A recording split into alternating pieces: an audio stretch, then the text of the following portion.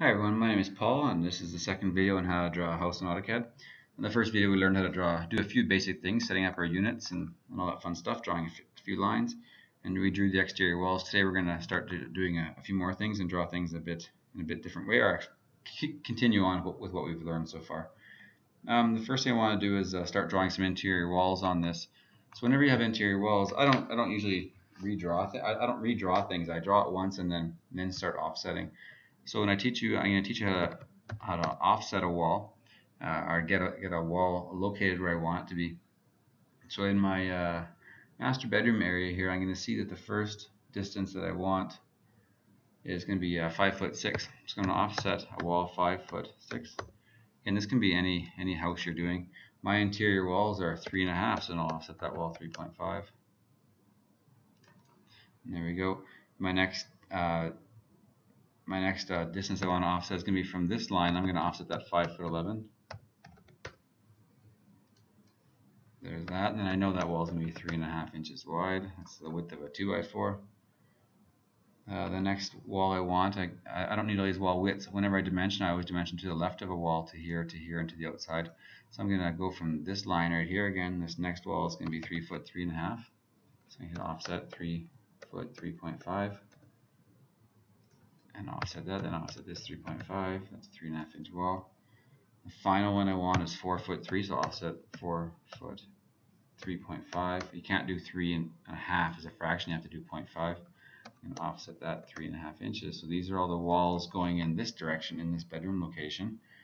The first wall that I want to offset this direction to is going to be 11'6". Offset 11'6".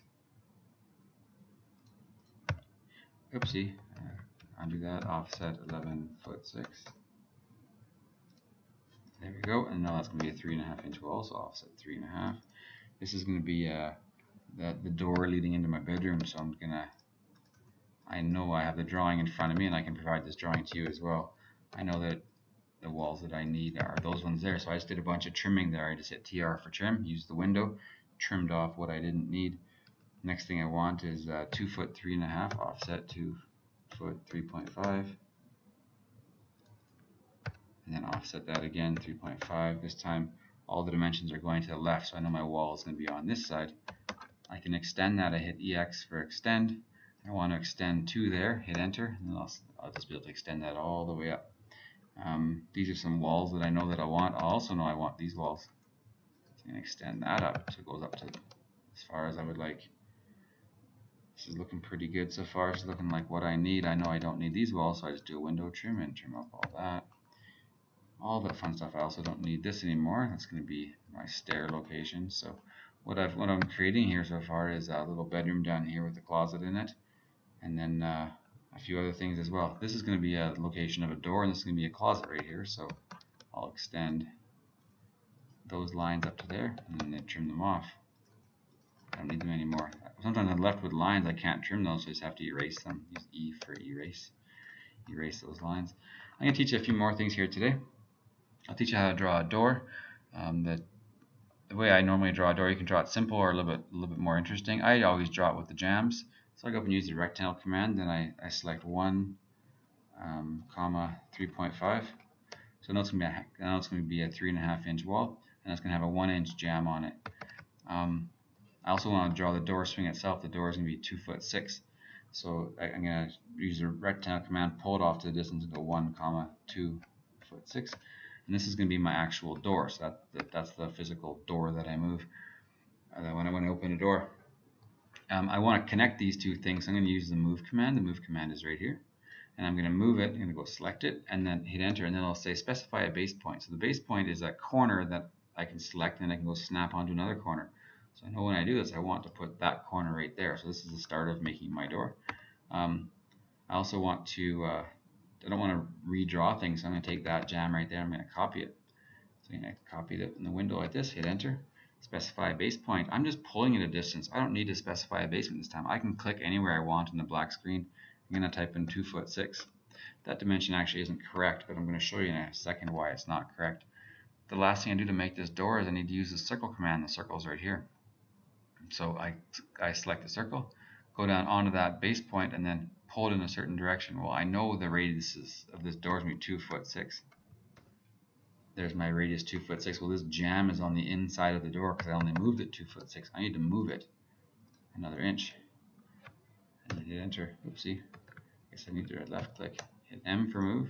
When I use the window in this direction, when I use it like this, from top left to bottom right, it's blue. That's different than going in this direction. When I do this, it selects everything that the dashed line touches. When I do it like this, it only selects what's inside that box. So I can left click here and then hit enter. Specify a base point. I'll pull this thing off in this direction, hit 1, and then I hit enter, and now I have my jamb. The way I can finish this door up is to trim it. Hit TR for trim, and I want to trim at there and at there. Hit enter. And the stuff I want to trim away is that. It'll get rid of that.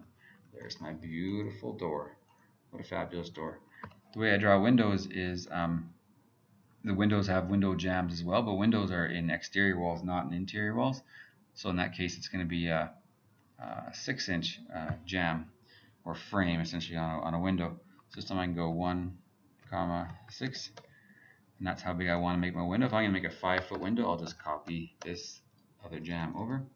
Since I know it's 1 inch thick, I want to make a 5-foot window. I'll copy it at 5'1". There's my window. Now I can use lines to make these windows. I want to take a line like that and just draw it once. And now I can just copy it. Instead of drawing it again, I'll copy, select the line, hit enter, go in, select the base point, select the base point. That's great. When I set up my O-snaps, I set them up so it actually would select a midpoint. So I'm going to put this line here in the center of that window.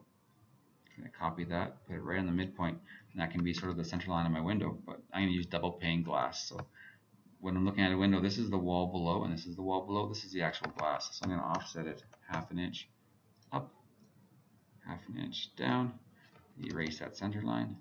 And now this is my actual double pane glass window. And then these are my frames on the outside. That's my window. So I've drawn a door and I've drawn a window.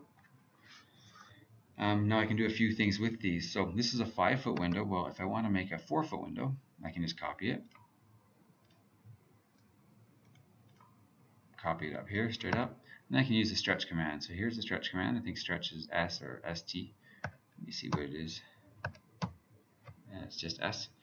So I guess the stretch command is up there. Apparently when I'm making the video, it's not showing my arrow, so I'll just hover over the stretch there.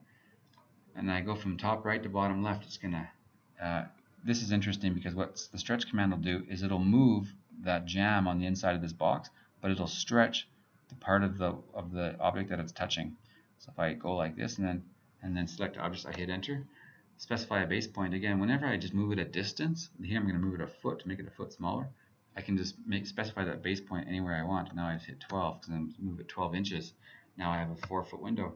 So I'll measure that. There's my 4-footer. Oh, 4'2". Well, I guess I made my first window too large. I'm going to stretch that 2 inches smaller. Stretch this 2 inches smaller. Make sure that's 5 feet and 4 feet. I always double check my work. There's a 5-footer and a 4-footer. I guess the first time I did it, I was wrong. I'm going to copy this. I want to make a 3-footer now. And then I stretch, hit S and enter. Stretch it a foot. Make sure it's straight. 1, 2. There. 3-foot window, 4-foot window, 5-foot window. Same time, I can do the same thing with my doors, but if I stretch this door, because I want to make a 2/8 door, it'll stretch that arc. So the thing that I would do is I want to make a 2/8 door here, so I'll offset the arc, offset it 2. And then I'll erase that original arc. Go in here and stretch that door out 2 inches, and then move that jamb 2. Now I've got a 2/8 door. Silly thing is I didn't copy it. So now I don't have my 2/6 anymore, so I'll just undo I'm not going to undo, but I'm going to offset this thing 2 inches in, erase the original, stretch it down, hit the S, there's 2, move that jamb back 2 inches. Now I've got my 2/6 door and my 2/8 door. When I'm putting doors in, sometimes I want to rotate them. I definitely want to move them around, but I also want to rotate them. So I'm going to copy this, copy it up. Sometimes I want my doors to be mirrored. Hit MI for mirror. I want them mirrored on that point right there. Hit enter. Erase those 2 jambs. Now I have a double door. All I did was I hit MI for mirror. Select the object, select the base point. Base point will be right there. Pull it up and it'll It'll snap to a vertical line, and then hit enter. It'll say, do you want to delete the source objects? I'm going to hit no, because I did not want to. And then again, I can just erase that. I'm going to undo that. I want to keep that 2/6 door. You can also rotate them, so I copy it again. And if I want to rotate these doors, I can just use the rotate command, which is right here. Or I can type in RO for rotate. Select any base point, start hovering around. Now it's rotated that many degrees. That's about all I'll show you for today. I think we've covered lots. This is everything that I've covered up until day 2 of my class at SAIT. So if you're online, you should be all caught up. I'll make a video 3 next time and show you how to do a few more things. Hope you enjoy them. Leave me comments if you like. Peace.